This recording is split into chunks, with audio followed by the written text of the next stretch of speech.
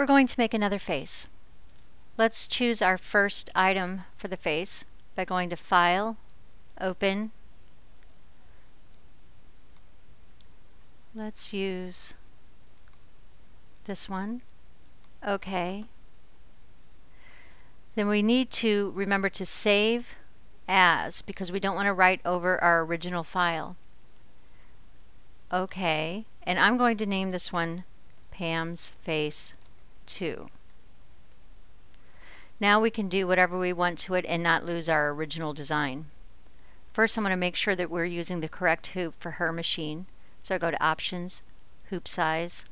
I'm going to choose the 8x12. OK. And now what I want to do is turn this mouth to the other side. So I'm going to choose Rotate Left. Then I'm going to move it down.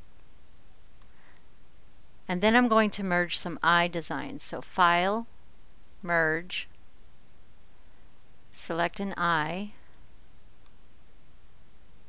I like these glasses. We'll choose that. OK.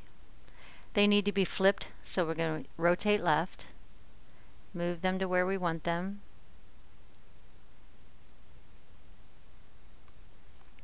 This is a very simple face, so basically we're finished.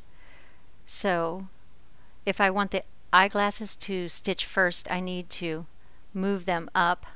So I move up, and they'll stitch first. I'm going to click that one and then click the second one. And I'm going to join the designs. I'm going to center them in the hoop, and I'm going to save. This is our second face. This is the way that you can add designs together to make your own design.